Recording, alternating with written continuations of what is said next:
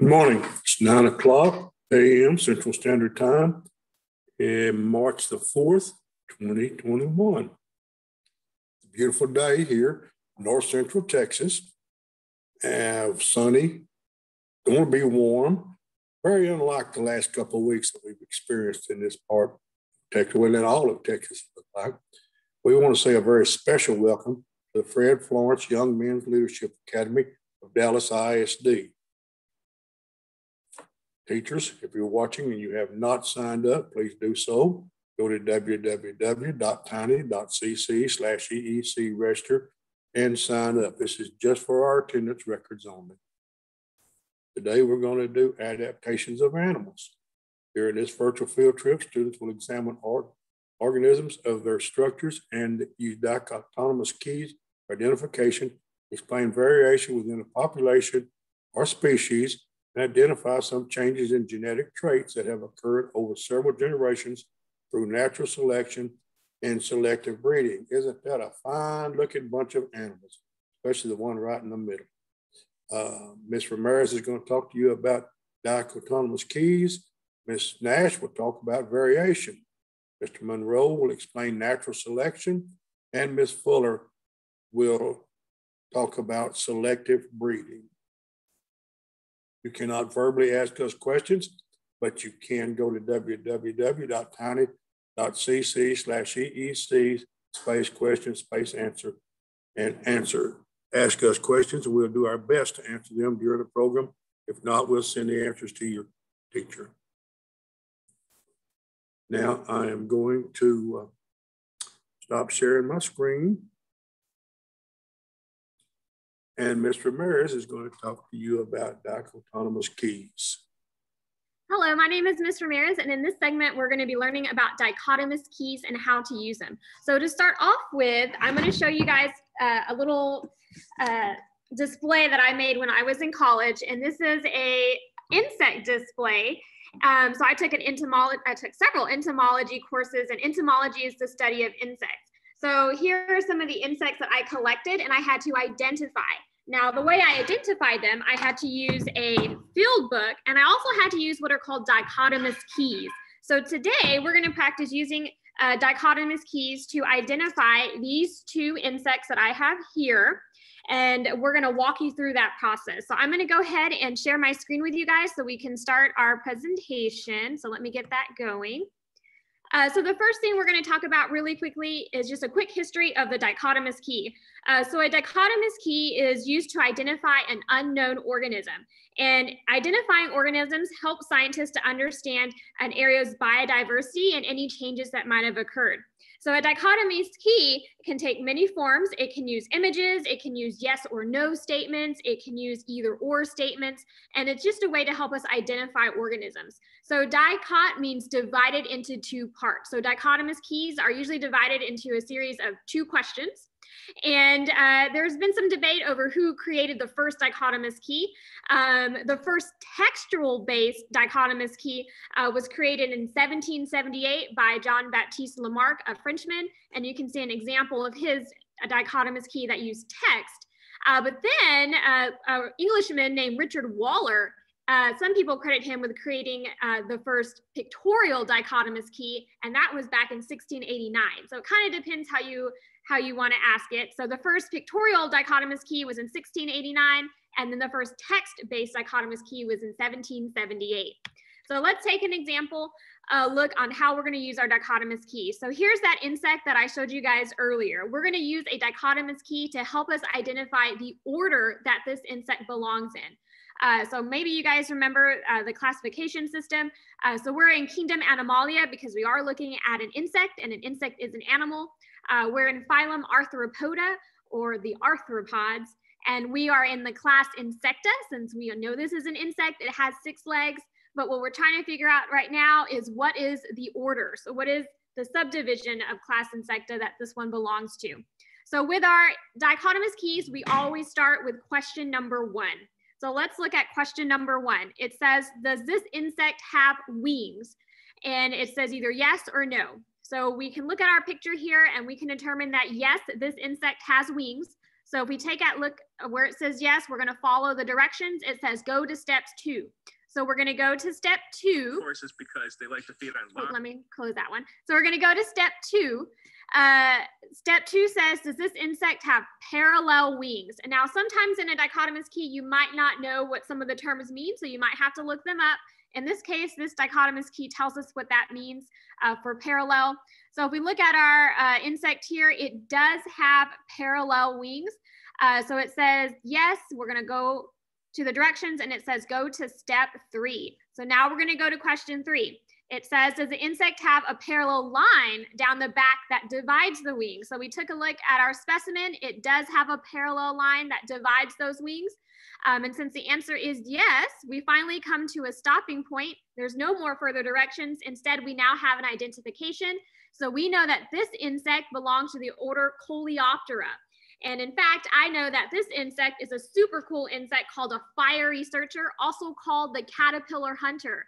So you can see in this video on the bottom, the fire researcher is devouring a poor little caterpillar that it found, and it's slowly eating it away. So these are super cool predatory beetles that you guys can find out here in Texas. Obviously, don't pick them up. They have super big pinchers that can hurt you if they bite you. Plus, they also have scent glands that can release a nasty, musty odor if they feel threatened. So that's one dichotomous key.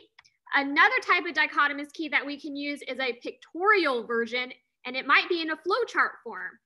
So here's that insect I showed you guys earlier. Again, we're going to try and find what order this insect belongs to.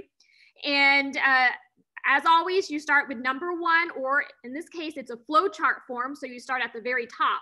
So our 2 options are winged or wingless. So we take a look and we know that this insect is indeed winged. So now we're going to follow the flow chart down, and we have 2 more options. Are the front wings hardened, or are they membranous? And we can tell that they do look rather thin and membranous. So we're going to go on this side now. And now it tells us to go to the next page, page 61. So before we go to the next page, this little video that you see over here is this insect. It's a cicada killer. It's a type of wasp, and you can see it is attacking that cicada. Now, the interesting thing is the adult cicada killers are not actually killing the wasp to eat it. They're actually killing the wasp to bring it back to their nest as food for the larva. So I thought that was pretty interesting. And then, so we're on the second page because it told us where to go. So now our 2 options are 2 wings or 4 wings. So take a look at our specimen. We're observing it really closely, and we can see it indeed has 4 wings. So we know it has 4 wings. Now we're going to follow our next set of options. Does it have wings with few or no scales, or wings covered with scales? So we see that it has few or no scales. So we're going to follow the flow chart again down. Now it asks, does it have wings with fringe of hairs or no fringe of hairs? And we can tell it looks more closely related to this wing type. So now our next direction is, it tells us to go to the next page. So we're going to go to the next page. Here's our next page. It says, does it have wings that are equal to the front and the hind wings, or are the hind wings smaller than the front wings? And we can indeed tell, again, that the hind wings are smaller than the front wings. And again, sometimes you might have to do research on what these terms mean if you don't know what the words or the vocabulary words that are being used in the dichotomous key. So we're going to go ahead and click that its wings are smaller than the front wings. Now we have 2 more choices. Does it have long abdominal appendages, or an abdomen with 2 to 3 thread-like tails? So we can see that it has no long abdominal appendages.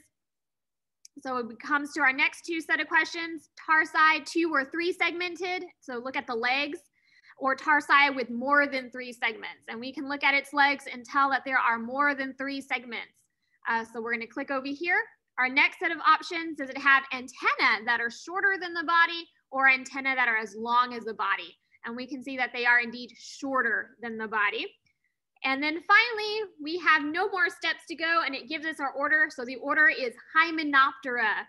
So again, this is a cicada killer. It's a wasp, and it belongs to the order Hymenoptera. So that is how we use our dichotomous keys. So again, we always start with question number 1, or at the top, we answer the yes or no question or the either or statement, and then we follow the directions that it tells us to go to. Again, sometimes your dichotomous key might not have your answer. So sometimes you might have to use another dichotomous key, or you might have to resort to a field guide or maybe the internet to help you find your answer. And then you might even have to use some research to help you understand what some of these terms are. And if you want to look up and identify some insects that you guys might find at your school, at the house, you can find that same dichotomous key at the Purdue Extension website, and it's listed above here. And these are just some cool Texas insects that can be found here in our very own state. And then my challenge question for you guys, see if you can identify this insect order right here. So I have two pictures of the same insect. So you can use this dichotomous key to see if you can identify the order that it belongs to. And if you're interested in identifying things around your school or at the house, I have some websites listed here that are great to help you identify insects that you might find. So this one over here from the Florida Bug Club is a super easy dichotomous key because it uses pictures if you're not familiar with some of those insect body parts or some of those terms. And then there's the more advanced ones from the Amateur Entomologist Society and the Bug Guide. So great resources for you guys. And if you're interested in insects, the Texas A&M Department of Entomology has a great bachelor's and master's degree program. There's all sorts of cool jobs that you guys can find related to insects. So I'll be the first to admit, I did not like insects. It wasn't until I got to college and I got a job in the entomology department and I was like, wow, this is really interesting and cool. So I'll be the first to admit, yes, I was one of those people that was totally afraid of insects and would even scream and all sorts of things when I saw them. But I slowly learned that they are really fascinating. So I'm going to stop my screen share, and that is all I have for you guys today on dichotomous keys and insects. We're going to pass it back to Dr. Gorman, and he's going to answer any questions. Thank you, Mr. Maris. And the question came in before you actually covered it. What class did you take in college to study the insects? And you covered that very thoroughly. You took entomology class.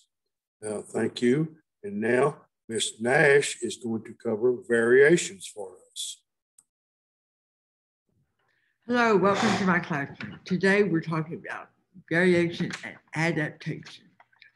So variation in behavior is what we're going to focus on in this little set. So variation in behavior is key to survival in today's world for the animals around us. So variation, is a key to adaptation and evolution.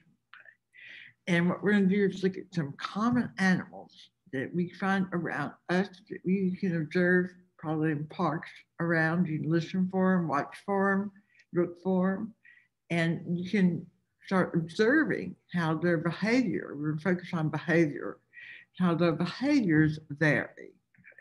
And think about how that variability in behavior has either put them in a good position to survive or, unfortunately, in some cases, a bad. Let's look at some, what happened? What? Well, hang on, it went away somehow.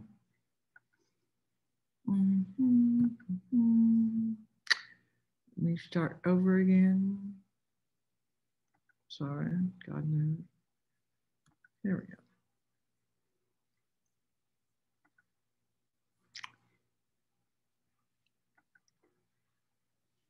So this is an animal that's all around us. You may not see it, it's mostly nocturnal. So if you want to find evidence of our beaver, you need to go out and look for chewed trees or maybe the slides they make, or maybe look for a burrow. So all animals have physical and behavioral adaptations that help them survive. Beavers are one of the few animals that engineers its own habitat. They build dams to create the ponds they need. In places where the water freezes, they build lodges to survive the winter. So wolves and bears are really the only predators that can even attempt to breach the lodge for the tough piles and piles of logs and mud. And humans, sadly, almost eliminated beavers through hunting in previous centuries. They made hats out of their fur. But that ended, that fashion ended, I guess. And today they're expanding their range and they've been reintroduced in various places. And today they can be found all over, even in the city. So I live near Athletic Park, and we have a lot of beavers there. And right out here, we used to have them when our ponds were in better shape. They come and go. When our ponds fill with water, we have some beaver. When the ponds dry up, the beavers leave. They need water. Now, a variation in their behavior, depending on where they live in our country, because they live from Canada down into Texas. And in Texas, we don't have these big lodges usually. And that's because the pond does not freeze. Although this winter, ours froze. But even with that big cold snap we had recently, White Rock Lake, where I lived, it froze around the edges, but the center of the lake remained open. So beavers, because they need to be able to go out and get food, have to have, in Texas, they just build their home in a bank of the lake or the creek. Okay? So up here we see, this one is from White Rock Lake, okay? One of the creeks that feeds into White Rock Lake, and you can see they've made a burrow in the bank. It's a lot less work than building a giant lodge. The giant lodge, however, like this one here, it's covered in snow and an icy lake. So the entrance is underwater, and the beavers in these areas have stashed food underwater for the winter, and they can come and go through the underground tunnel and survive the winter underground, under the water. Their food is safe, nice and chilled, like a big refrigerator. And so that's a difference in behavior, a variation in behavior depending on where they live. And here's one of our urban survivors, okay? The coyote. So originally coyotes were confined to the Great Plains. Okay? In the eastern forest, there were wolves, okay? But no coyotes. Okay? As the forests got cut down and wolves were eliminated, people didn't like them around. They were afraid they were going to eat their cows or sheep or whatever. So they killed off the wolves. Wolves don't like to have coyotes around. They view them as competitors. So when people eliminated the wolf, the coyotes saw a chance. And also because the forest had been cut down, there were more open areas that they kind of like. So they've expanded their range. There are more coyotes now than ever in history. Okay. Coyotes in the north are slightly larger and tend to have thicker coats because, of course, they have to deal with snow. Okay. But you can see these guys all around. They are often out in the daytime. You can hear them at night. They are very good parents. Okay. They take care of their babies. Okay. And they're very intelligent and adaptable. So their variation, they can vary a lot in their behavior because they're so clever and they're adaptable. They can eat a wide range of food. They can scavenge. They eat dead things. They eat fruits. Out here, we find them eating lots and lots of grasshoppers. In years when we have lots of grasshoppers, their scat is full of grasshopper parts. Okay? So they will eat almost anything. Another animal that has been able to adapt to human presence, even though they were almost eliminated in most of their range. And they still, our population in Texas is very, very spotty. But they were here originally, lots of black bear. But they figured out that they can hang around where people are too, and they can eat bird seed, they can get in the garbage, and they're very adaptable. However, in the wintertime, in the north, they do go into a semi-hibernation called torpor, actually, because they do wake up occasionally. In the north, they go in for months at a time. In the south, they may not have to do that, although females will still go into it, make a den to give birth. So again, they're very intelligent creatures, and they've learned to adapt to human presence. They have changed their behaviors to adapt to human presence. And they also change their behavior depending on what part of the country they live in, the climate. Another one that people go crazy over, and we have a few of them here, but not as bad as they do in other places, is the Canada geese. They're not Canadian geese, they're called Canada geese. And they used to migrate But now they've figured out that that's a lot of work, and they can stay in the parks and golf courses all year round, and they make a big mess. Okay, so geese are one of the few birds that can eat grass. Okay? And they eat lots of grass, and it goes in one end and out the other really quickly. Okay, you may have heard the expression like grass through a goose, and that's what they're a tremendous mess. Okay? So they try to control them with border collies chasing them around. Coyotes will also help control them. So maybe we'll have a new balance being struck between the urban coyotes and the urban geese. So beavers, coyotes, and Canada geese have become common residents in city parks all around the country. Our former apex or top predators like wolves and mountain lions were less adaptable to human presence. They're bigger. Okay, people consider them more, and they are in fact. I mean, pumas, mountain lions can be really dangerous, and wolves are big. They live in big packs, okay? So they can be seen as a threat by humans.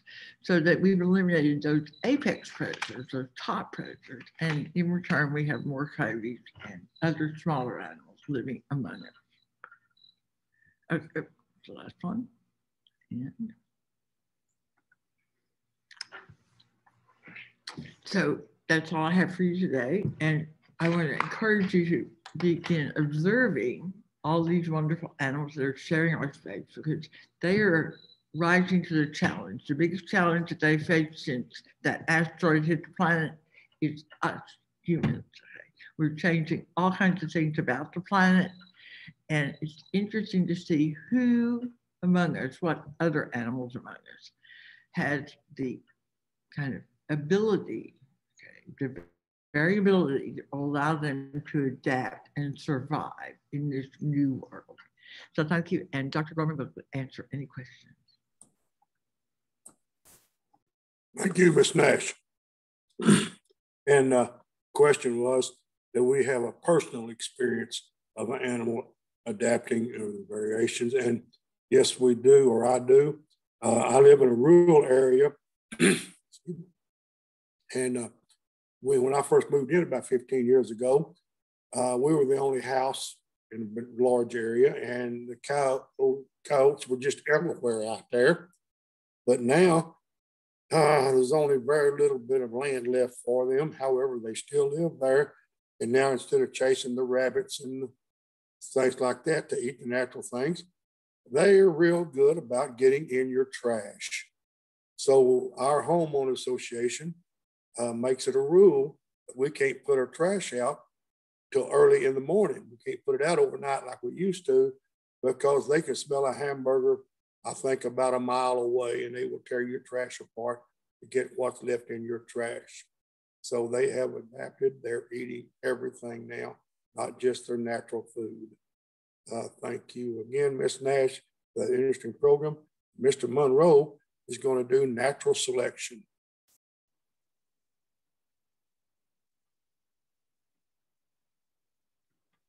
Good morning, students. My name is Mr. Monroe, and we're going to be looking at a process called natural selection in populations. And you know, natural selection is a process that can cause micro evolution. What that means is there's a change happening through natural selection in the allele frequencies, with fitness increasing alleles becoming more common in the overall population that we are studying or that's being studied. Now, when we talk about fitness, we're not talking about big muscles or stamina or endurance, but with natural selection, it is a measurement, fitness is a measurement of the reproductive success, how many offsprings and organisms leaves in the next generation as related to the others in the same group. So only the strong survive in natural selection is the ability to keep the species reproducing and not going to that point of being extinct. And I'm not going to talk any more about that until after we come back from this short PowerPoint. And I want you to bear with me as I prepare to use a PowerPoint to give you a little more detail. I'm going to share my screen with you.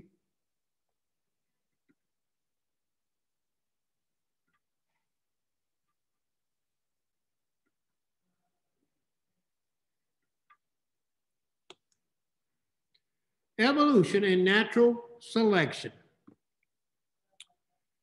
First of all, definition of evolution and natural selection was one of the goals that we're going to be trying to reach in this presentation. We're also going to describe the 4 steps of natural selection, giving an example for each, explain the importance of variation, and Ms. Nash has just done that for you. Number 4, how populations and species respond to environmental changes. And number 5, list 5 evidence that support the theory of evolution. Now, we're not going to be able to cover all of those simply because I do not have a lot of time with you today on your virtual field trip. The theory of evolution, the process of change over time, especially a change in the frequency of a gene or an allele in a population over time. Charles Darwin is considered to be the father of evolution. He proposed a mechanism for evolution, and that was natural selection. Darwin went on a 5-year trip around the world on the ship, the HMS Beagle. As the ship's naturalist, he made observations of organisms in South America and the Galapagos Islands. Now, he also wrote a book called The Origin of Species. Darwin's study on finches, he looked at the shape of the beak and how it was adapted to the diet and environment of the finch. Each finch ate a different diet, so they occupied a different niche, and it created a variation in their beaks, simply because over time, the nourishment or the food that they were consuming had a bearing on the ability to make that beak adapt to the type of food that it was taking in. Now, natural selection, organisms that are best adapted to the environment survive and reproduce more than others. Adaptation, an inherited trait that increases an organism's chance of survival. It can be behavioral, meaning the organism's actions, or physical, the structure, okay? Or it could be a physiological trait. Darwin's theory of natural selection occurs in 4 steps: overpopulation, variation, which Ms. Nash covered with you, competition, she even mentioned that, and then selection. You know, out here at the Environmental Ed Center, we see how overpopulation can keep a species going. For example, once a year, we have aquatic turtles that live in our bodies of water out here, the pond and the lake. And those aquatic turtles, such as the red-eared slider, even the snapping turtles, the females will come out of that body of water, take a little time, probably about 48 hours, to develop or build a nest, lay their eggs, and then they go off and leave those eggs in the nest. When those little eggs hatch, there is an abundance of number of eggs simply because nature has planned it to where it recognizes that some of those little turtles, once they hatch, they have to find their own way to that body of water that their parent came from, and a lot of them do not make it. And because of the overproduction of the offspring, those little turtles have the ability to keep the species going, because some of them actually make it to that body of water from which their parents came from.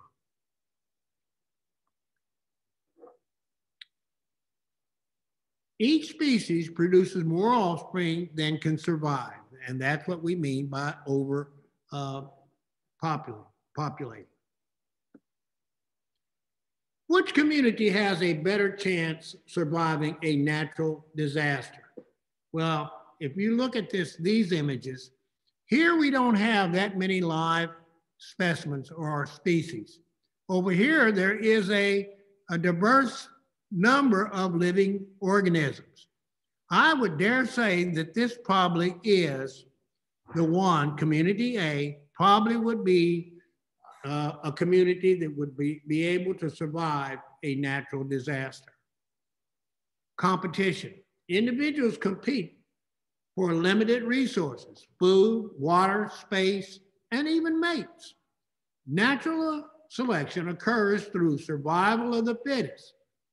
In this case, fitness is the ability to survive and reproduce. Not all individuals survive to adulthood. Selection. The individuals with the best traits, adaptations, will survive and have the opportunity to pass on its traits to offspring. Natural selection acts as a phenotype, physical appearance, not the genotype, which is the genetic makeup. When a predator finds its prey, it is due to the prey's physical characteristics like color or slow speed, not the alleles like B and B or B small b. Adaptations. Natural selection is the process by which organisms that can adapt to changes in their environment are able to survive and reproduce. Now I'm going to stop sharing my screen with you because I'm running out of time. And I just want to remind you, organisms with heritable, genetically determined features that help them survive and reproduce in a particular environment tend to leave more offspring than their peers. If this continues over generations, the heritable features that aid survival and reproduction will become more and more common in that population. The population will not only evolve, change in their genetic makeup or inherited traits, but will evolve in such a way that it becomes adapted to be better suited to its environment. Now, I've run out of time, and so what I'm going to do at this point, if any of you have any questions, I'm going to turn it back over to Dr. Gorman, and maybe he can answer those questions for you. Thank you, Mr. Monroe. Question was, give another example of natural selection. Giraffes. The giraffes have long necks. Some giraffes at one time had shorter necks, but during some droughts and all the smaller animals ate all the leaves and everything that were low, and the only ones that had any food were the giraffes with the long necks. So the giraffes with the smaller necks, they kind of disappeared. The ones with the long necks survived because they were the only ones that had food. And now we're going to let Ms. Fuller tell us about selective breeding. Hi, boys and girls. I'm going to talk to you for a little while today about selective breeding. So I'm going to start my share with you. So bear with me for just a second.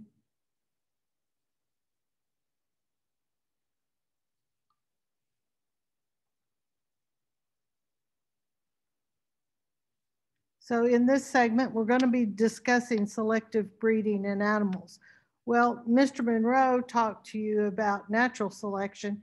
In selective breeding, humans decide who gets to breed and what to do with the offspring. So let's talk about agriculture and what are some desirable traits bred into cattle. So first off, we're going to talk about Black Angus cattle.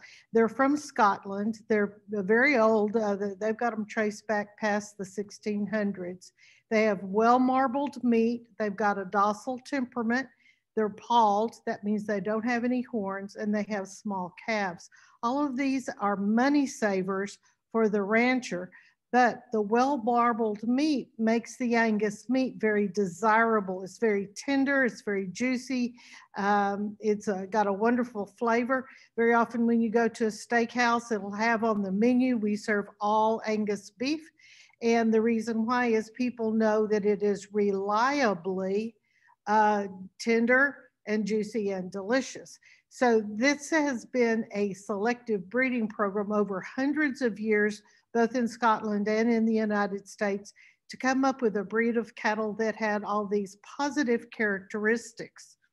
Now, cattle are also bred for other things. We've got longhorns here in Texas. It's one of the symbols of our state. Their big draw is that they're very hardy. They can withstand lack of water for a while. They've got tremendous energy, and they are also good beef cattle. So the Longhorn breed almost went out of went extinct, and we just had a few left here in Texas. And through selective breeding, that breed has come back, and so you see them now on the sides of highways behind the fence with their beautiful horns. The lady in the middle is a Holstein. Holstein cattle come from Europe, in the Holstein area of Europe, and they are dairy cows. They're the favored dairy cow in the United States because they make huge quantities of milk, and they were selectively bred for this trait. So this particular cow is a moneymaker for the dairy farmer because he can count on the fact that she will make huge quantities of milk.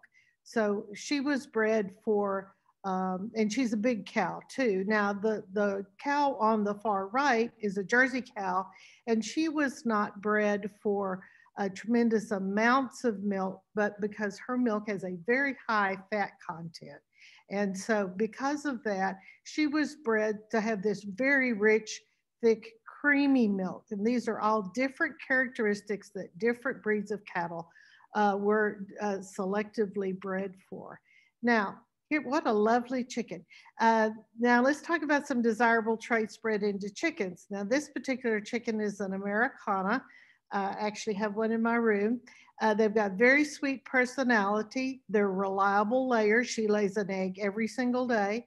And she's a good size. So if, heaven forfend, someone would want to eat one, it would be a good eating chicken. Now look at her comb. You see how tiny it is?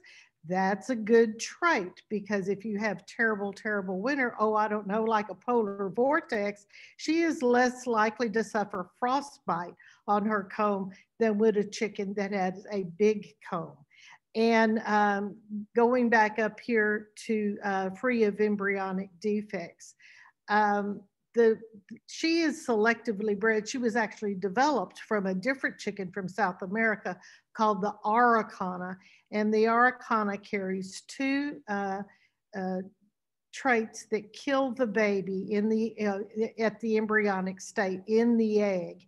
And one is a trait that is closely associated with the fact that the Araucana is a rumpless chicken. It doesn't have a big bottom. And the other thing, the Araucana, not the Americana, have big puffy things sticking out the side of their face. And there's also a trait that's closely associated with that, or that's carried by that also kills the babies. So this is selectively bred to come up that eliminated those two negative traits. And here's some different varieties. The one over on the far right, I believe, is an Araucana. She doesn't look like my chicken. And some are bred for being fancy, for show, and some are bred for meat, and some are bred for eggs. Now, let's talk about the horse. The horse has only been domesticated about 3,500 years. The horse on the left is a draft horse, Percheron, and the one on the right is a what's called a Henry Morgan horse, which is used by the Army and the cavalry, not so much anymore, but they serve different purposes. The draft horse can pull a lot, but the Morgan horse is consistent in the way it looks, and also it's a good horse for people to ride. Now, we've got other reasons why people have selective breeding. On the left, you see thoroughbreds, which are in racing, and They're special characteristics that they want to perpetuate in a thoroughbred horse, in a racehorse. Now, we're going to talk a little bit longer about the cutting horse and about negative aspects of selective breeding. Now, the horse on the left that's facing the cow is a cutting horse. And what they do for a living is they cut cattle out from the herd and let the cowboy doctor the cow or brand the cow or whatever needs to be done. Well, there was a very famous cutting horse, probably the most famous cutting horse. His name was Poco Bueno. He lived in Wilbarger County. He was owned by Paul Wagner of the famous Wagner Ranch people. And he was the first cutting horse to ever be insured for $100,000. He was a grand champion, and he had no white on him. He was just a solid dark color. He had a lot, and he was a tremendous cutting horse. And he was at stud. That means he was used as a stallion to breed mares for 400 or 500 times. Unfortunately, he died in 1969, and in 1971, they found a genetic trait, and guess who it was linked to? Poco Bueno. So many people wanted to breed him to their mares because he had so many spectacular attributes, but it wasn't until after he died that they realized he had a genetic trait. I've got it written down, and it's called HERDA, H-E-R-D-A. Sounds like a agricultural trait, doesn't it? And its real name is hereditary equine regional dermal asthenia. And essentially what it means is the collagen comes unhooked from the skin of the animal, and it gets a wound that doesn't heal, and then they have to put it down. And it usually doesn't show up until the animal's 2 years old. So this is one of those situations where selective breeding went wrong. And he was already dead when they discovered it. But they're learning more and more about genetics now than they did 40, 50, 70, 80 years ago. Okay, pigeons are another agricultural animal that are heavily selective breeding. Some for meat. If you've ever eaten squab, you ate a pigeon. Some for like the white ones here for show animals. Now, I want to tell you that agriculture is your culture. It's the second most important industry in Texas, with oil and gas being first, and 1 out of every 7 working Texans work in agriculture. And the first 5 agricultural products in terms of economic impact are beef and calves, cotton, broilers, chickens, greenhouse products, and dairy products. I'm out of time. If you have any agricultural or selective breeding questions, Dr. Gorman will be happy to help you. Thank you.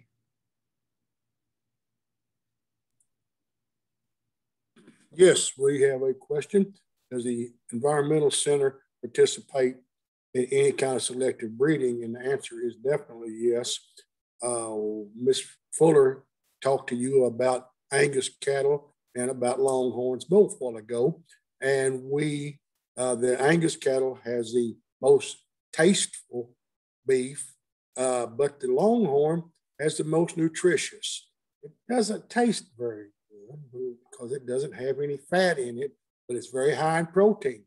So what we have done is we've taken our Black Angus cow, I believe it was Obsidian, and we took Freckles, our Longhorn bull, and we mated them together.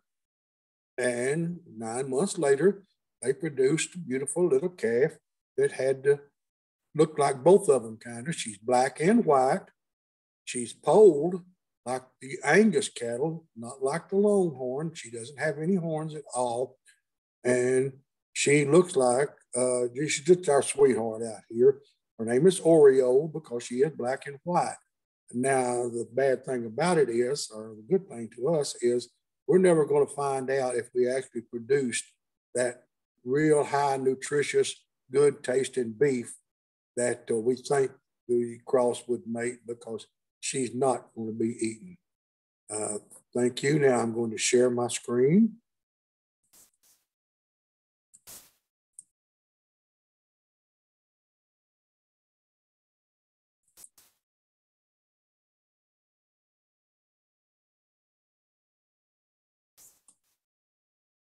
During this virtual field trip, students examine organisms or their structures, and I have a little trouble with this one, use dichotomous keys for identification, explain variation within a population or species, and identified some changes in genetic traits that have occurred over several generations through natural selection and selective breeding.